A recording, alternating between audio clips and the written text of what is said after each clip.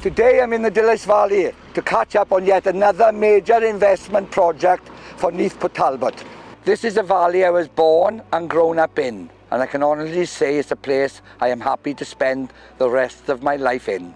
Enough about me and the valley. I'm here to talk about the new £400 million Global Centre of Rail Excellence, which promises to make the area Europe's premier site for research, innovation and testing of new rail technologies.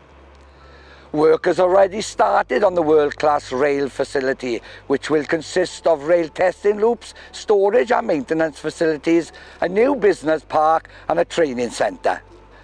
This exciting project is being supported by us, Neath Port Talbot County Borough Council, and both the Welsh and UK governments. It will create new jobs and new supply chain opportunities, in turn helping to attract wider investment to our local communities.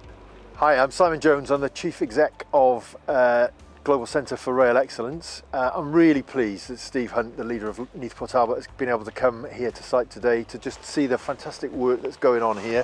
We've got activity on site already. We're looking forward to this facility being opened in phases over the next few years. We think it's going to be a huge addition to the local community and to skills and opportunities for people in the area. Our friends in Neath Port Talbot have been hugely supportive of this all the way through, and we're looking forward to continuing to work with them.